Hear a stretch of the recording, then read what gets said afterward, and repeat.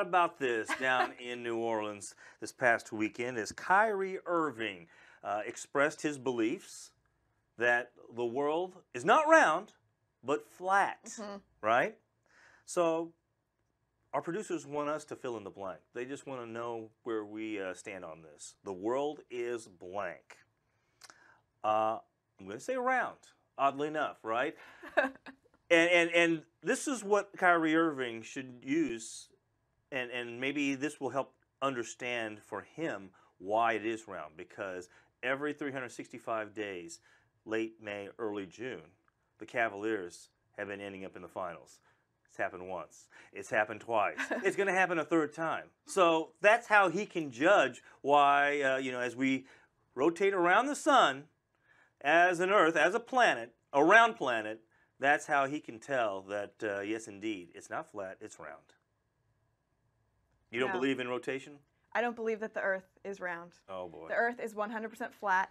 And dinosaurs do not look the way we think dinosaurs do. It is all digitally contrived. I am completely with Kyrie Irving on this. And listen, I was raised in public school education. I went to the University of Maryland, a public school.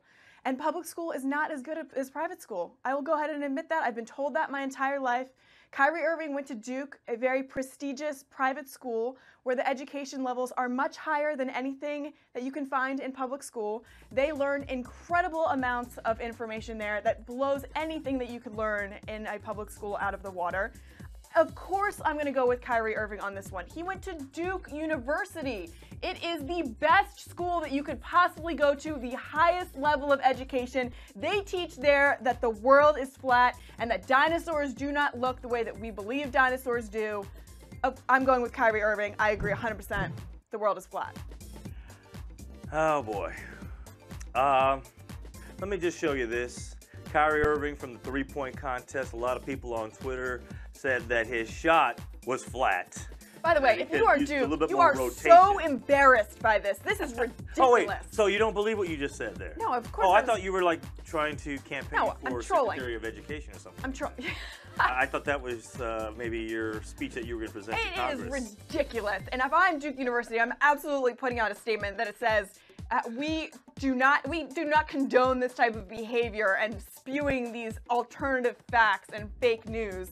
I mean, poor Jeremy Lin came out and was like, hey, listen, I went to Harvard and I know that the world is flat, LOL. And he's got to troll him too because this is ridiculous. This is so funny that he's even putting this out there. And I love that people have just completely jumped all over it. Kyrie, after the podcast, said, that's the only thing you got out of the podcast? I sat down for an hour and a half and talked all about all of my beliefs. And the one thing you got out of it was that the world is flat. I'm like, yes, because that's an absurd thing to say. So, of course, that's what we took out of it. Yeah.